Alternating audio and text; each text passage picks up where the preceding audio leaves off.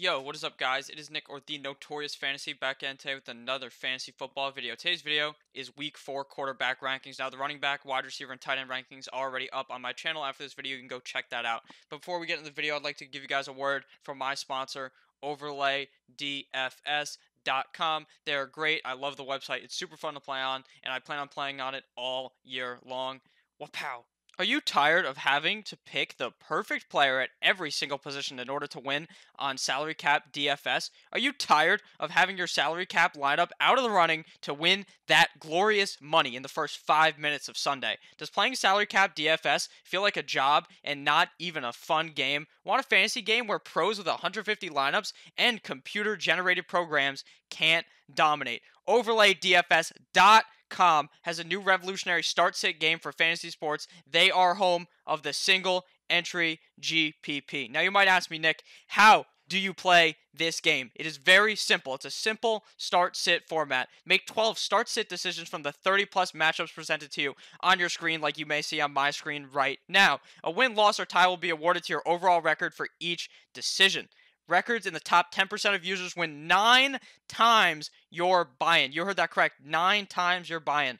12-0 records win GTD progressive bonus. All matchups are player versus player. Who will have more total fantasy points? Typically, 8-4 record is good enough to get that cash. Sometimes it's 7-5. Other times it's 9-3, depending on the given week. Now, you're going to be making 12 picks in the matchup options listed. For example, the NFL Week 4 matchups include Lamar Jackson versus Dak Prescott, Robert Woods versus Brandon Cooks, and many, many more.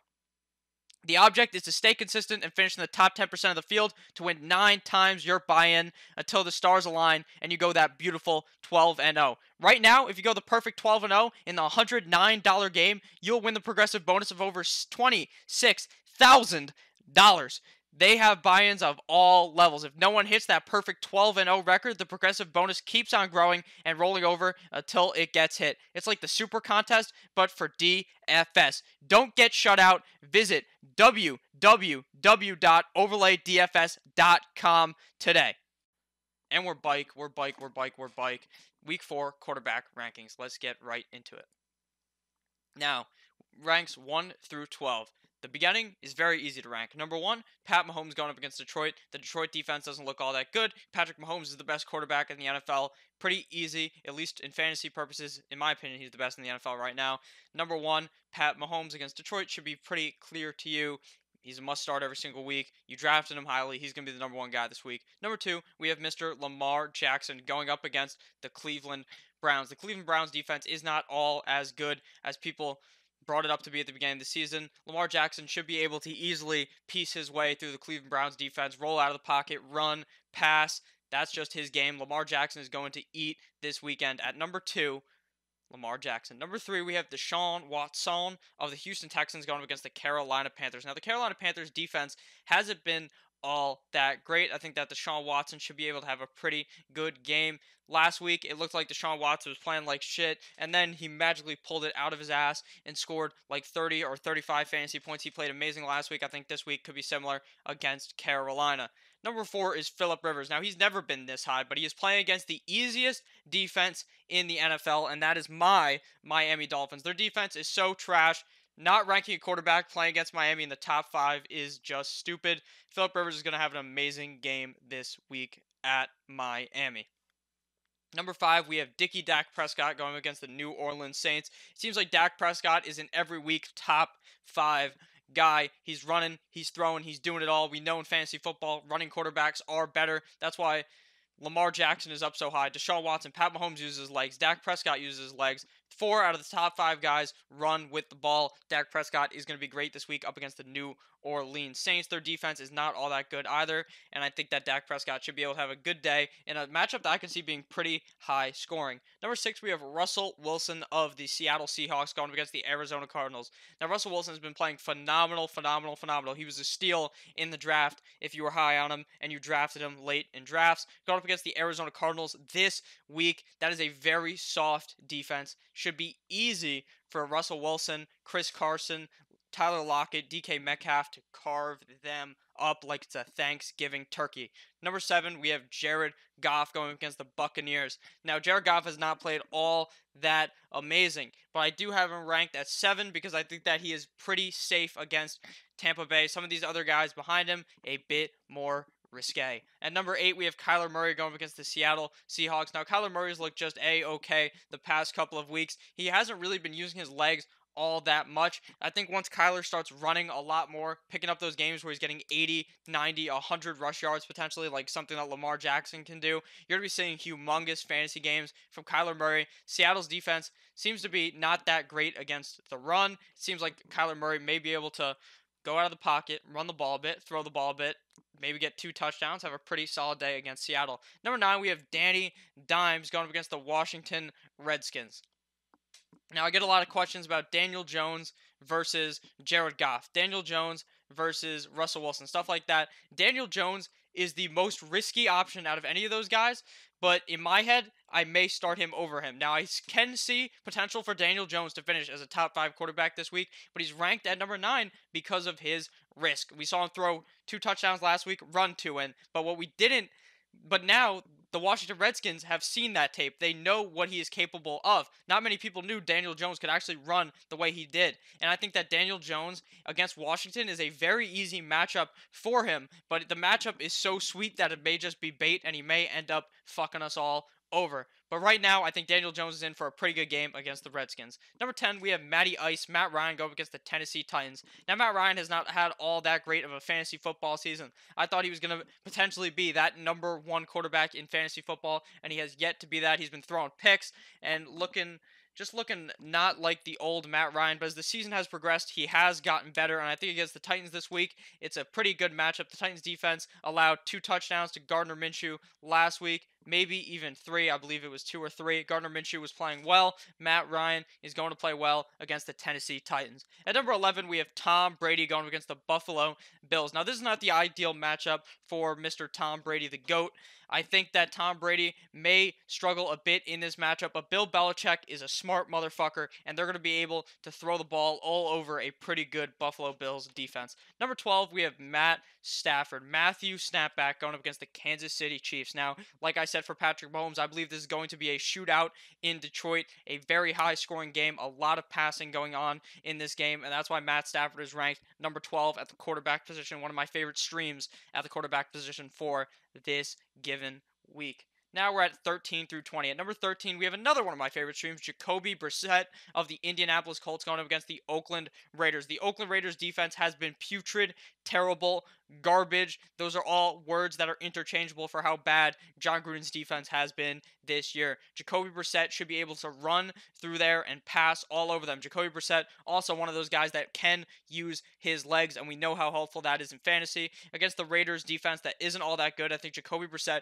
can flourish. Now, you do have to temper your expectations if T.Y. Hilton is out. To me, it seems like he is not going to play, so you do have to worry about that.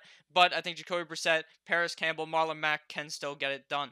Number 14, we have famous Jameis, the W Eater, going up against the L.A. Rams. Now, a lot of these guys are in very tough matchups back here, and that's why they are ranked so low. Famous Jameis going up against the Rams defense that is very, very good, top 5 by DVOA. I think that they should have a pretty good game against Jameis. They'll probably sack him a bunch. Maybe they'll throw a pick or 2. But I think Jameis Winston has gotten the hang of it and is playing a lot better as a quarterback. And that's why he's ranked number 14, even going up against a tougher Rams defense. Number 15 is my main man, my boy, Josh Allen. Joshy Dimes. Joshy touchdowns. Josh Allen going up against the New England Patriots, facing his hardest match up yet, and that's why he's ranked so low. The New England defense seems to be able to stop anyone and everyone. Now, they haven't been playing against the best talent thus far. Josh Allen may be the best quarterback that they have faced thus far, probably is, but Josh Allen may not be able to get it done against New England. Their defense looks phenomenal, and I am worried about Josh Allen. That's why he's ranked number 15, but he may end up being able to crack that top 12 if he can get it done with his legs and run or throw a touchdown or 2. At number 16, we have Baker Mayfield going against the Baltimore Ravens. Now, Baker Mayfield has not been feeling dangerous. He's been feeling down in the dumps. He needs some Advil or something. Who knows? But Baker Mayfield has not been playing all that well. He is ranked pretty low going up against a Baltimore defense that, in my opinion, is pretty overrated. But at the same time, they are good. Baker Mayfield has not been making the best decisions in the past couple of games, and I am worried about that. The coaching is terrible. They're throwing the ball on fucking 3rd and 1, 4th and 1. You need to run the ball. Don't make the mistake Pete Carroll made. Run the ball on the 1-yard line. Baker Mayfield and the coaching needs to get better, but I think Baker Mayfield will have a bounce back. It's coming soon in the season. I don't think you should be dropping him. A lot of people are talking about, should I drop the Bake Show? Should I drop the dangerous one? No, you don't drop him yet. You drafted him highly. You hold him. He should be able to figure it out. He does have amazing talent. At number 17, we have Kissin' Titties Trubisky going up against the Minnesota Vikings. Mr. Mitch cannot throw the ball to the left. The Redskins made him look like a Hall of Fame quarterback, but he is not playing the Redskins this week. He's playing up against the Minnesota Vikings, an in-division matchup that should be pretty tough for Mr. Mitchell Trubisky. I don't see him having a phenomenal game this week. I think they're going to try to run the ball more because Coach Nagy may have actually figured out that David Montgomery is good. Who would have fucking known? Mitch Trubisky could have an okay game, but I definitely don't love him this week, especially in a one-quarterback league. At number 18, we have Kyle Allen of the Carolina Panthers going up against the Houston Texans. Kyle Allen had an amazing debut on the team, or not a debut, but an amazing start last week against whoever they were playing. I completely forgot it. I think it was, let me just Google it real quick. But he had a great game last week. He threw a bunch of touchdowns. Looked really good, honestly. I didn't think that Kyle Allen would look that good. If I'm being completely honest with you guys, he played like someone who actually knows how to play. They were playing against the Cardinals last week. He got 4 touchdowns, 261 yards. Looked amazing. Like I said, the Houston defense obviously better than the Cardinals defense, but at the end of the day, I think Kyle Allen could be able to get it done. At number 19, we have sexy man Gardner Minshew going up against the Denver Broncos. Gardner Minshew, the mustache man, is going to have a game this week against the Denver Broncos. The Denver Broncos defense has yet to sack anyone. Von Miller, no sacks. All the other motherfuckers, Bradley Chubb, no sacks. Gardner Minshew has one hell of a sack, and he is going to go in against the Denver Broncos. He is ranked lower because a lot of these other guys I just see higher potential. Maybe potentially a guy like Jacoby Brissett may be able to throw 3 touchdowns. Famous Jameis could as well. At number 20, we have Case Keenum going against the New York Giants. Now, he would be way higher than this. Probably number 14 on this rankings if I thought that he would play the whole game. Now, if Case Keenum makes one mistake, or one mistake meaning 1 pick, 2 picks, Case Keenum's out, Dwayne Haskins is in. And if Dwayne Haskins comes in, obviously Case Keenum's not going to be scoring you any fucking points, so it's going to be very hard to start Case Keenum this week, even in such a juicy matchup, because I know that if he gets pulled, Dwayne Haskins may be able to rally against the Giants. So thank you guys all for watching this video. Make sure to check out my sponsor, OverlayDFS. Let's have a great goddamn Sunday. Knock one time if you're with me. I love you all. Have a great rest of your day. Let's have a great Sunday. I'm streaming on Sunday. Again, before the games kick off, probably around 11 EST. Knock one time if you're with me. Have a great goddamn day, man. Goodbye.